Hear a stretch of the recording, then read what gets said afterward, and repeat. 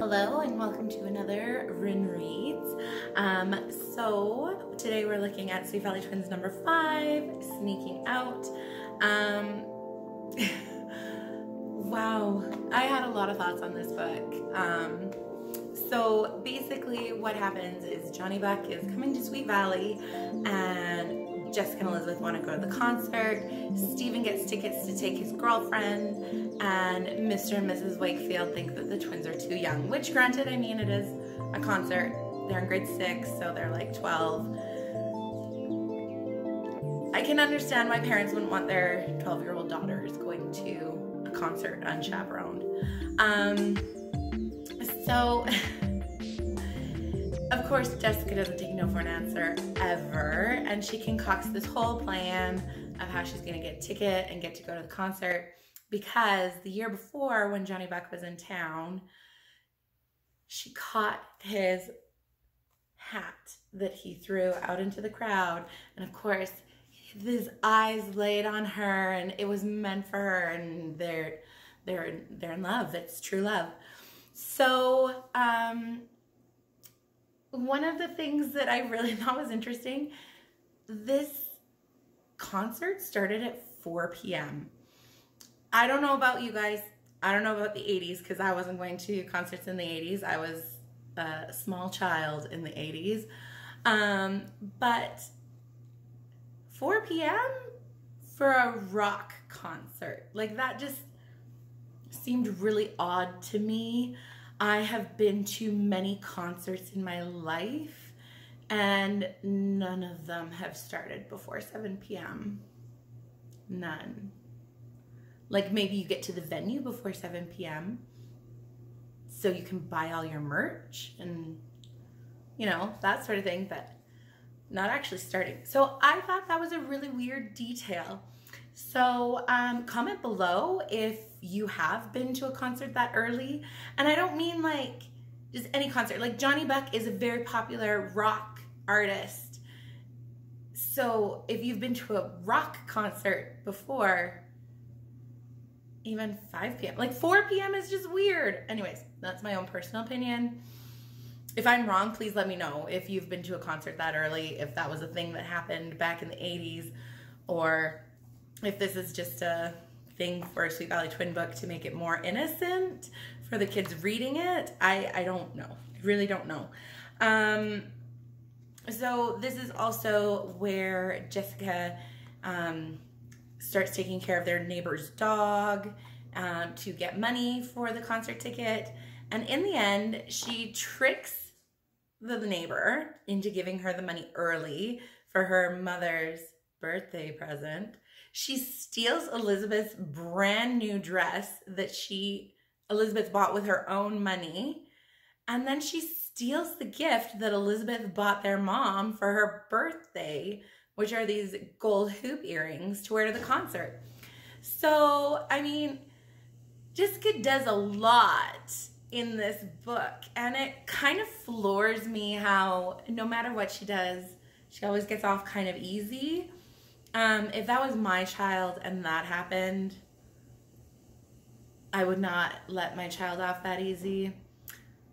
Though, I guess to be fair, the Wakefields never know that she went to the concert. They just know that she lost the dog she was supposed to be taking care of. Elizabeth, on the other hand, if it was my sister that stole my dress and my gift for our mom's birthday, I would not be that nice, I don't think. So anyways, I always find it really interesting how easily Jessica gets away with most of her schemes.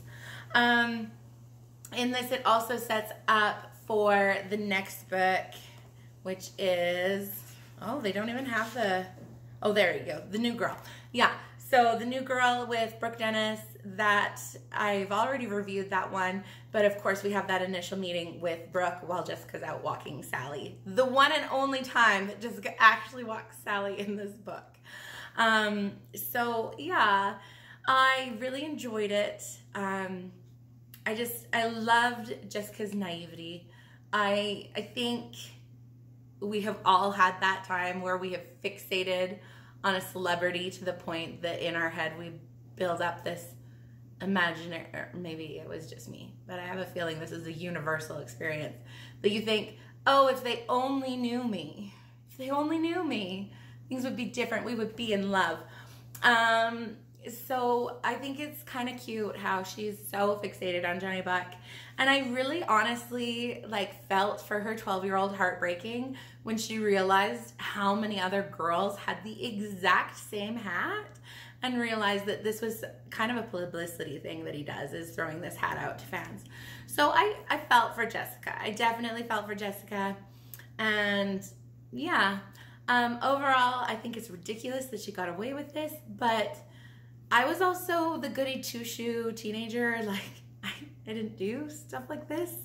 And I know there are lots of kids who snuck out and did things like that. So, I mean, I don't know why I'm surprised, because it is a thing. I